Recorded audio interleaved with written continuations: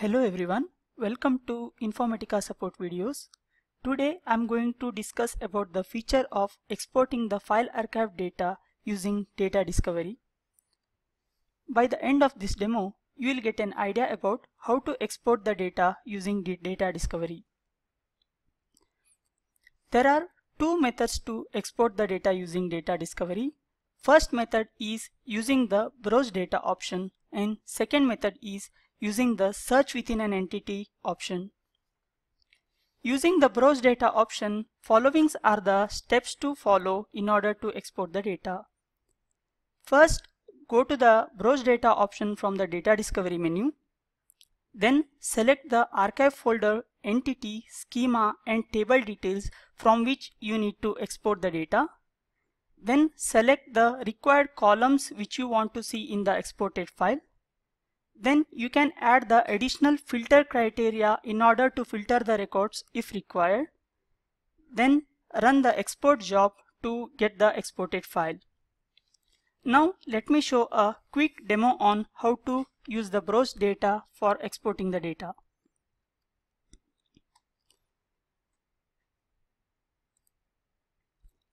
Once you go to the browse data option from the data discovery, you can see the options to select archive folder, entity, schema and table. Now here I am selecting the number table to export the data.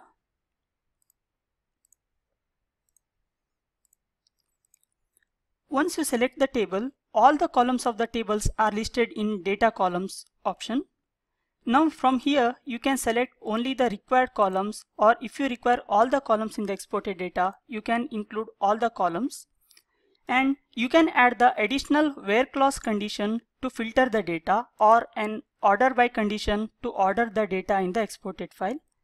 You can also preview the query which ILM fires to get the data. Now if you click on search, it will display all the records which come under the above criteria. So if you want to include a criteria, for example, I am including the criteria column 2 value greater than 10,000. So if I include this criteria, only those records which come under this criteria can be exported. Now to run the export standalone job, click on export. Select the required format, either a PDF file or a comma separated file. Now I am selecting the PDF file for the exported data, and this will create a standalone job which you can run immediately or you can run based on a time zone. Now I am running the job immediately.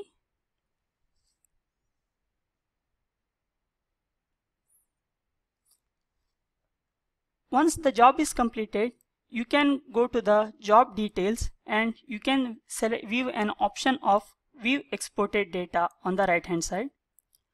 When you click on this option, this will download the exported file in a zip format.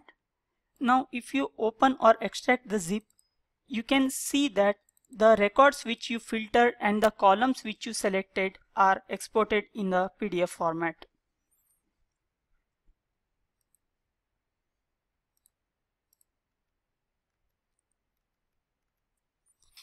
Now I'll explain about the second method.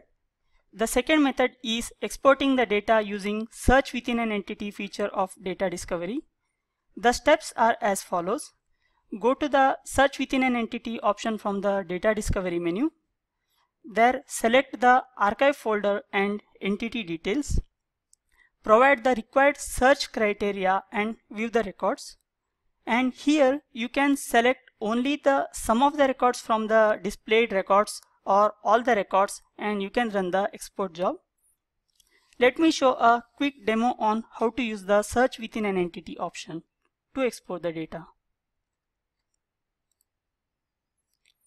Go to the search within an entity data vault from the data discovery.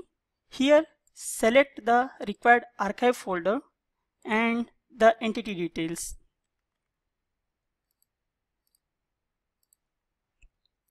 Here provide the filter condition in order to filter the records for the exported file. The advantage of using the search within an entity data vault over the browse data is, if in the entity you have multiple tables and there is a relation between the tables, a parent and a child relation, using this feature you can export the records of both the parent and child table at the same time. When you click on view, it will display all the records which come under the above criteria. You can give multiple criteria using the logical and or operations and filter the data using multiple criteria. Now from here, if you want to export only some of the data, or if you want to export all the visible data, or if you want to export all the records which come under the above criteria, you can select the corresponding option. If you want to select only one or two records, you can just select the one or two records, or you can select all the records which come under the above criteria and then click on export. Now based on your requirement, you can export the data into an XML file or a PDF file or delimited text. And if you select the delimited text, you have the flexibility to select the column separator and row separator in the exported data. For now, I am selecting the PDF format, and once you submit, this will create a standalone export job. And when you run the standalone export job,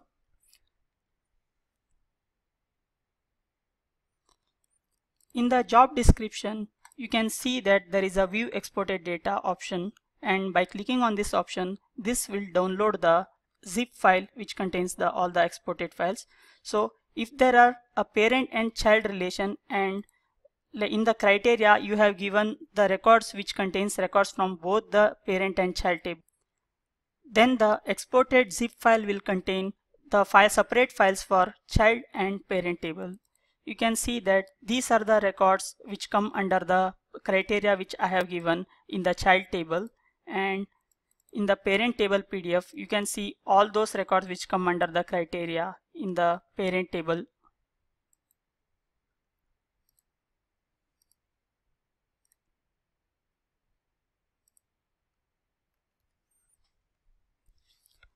Thanks for watching the video. We would like to hear the feedback from you. You can mail your feedback to supportvideos@informatica.com, or you can use our Twitter profile InfaSupport in order to provide the feedback. Thank you.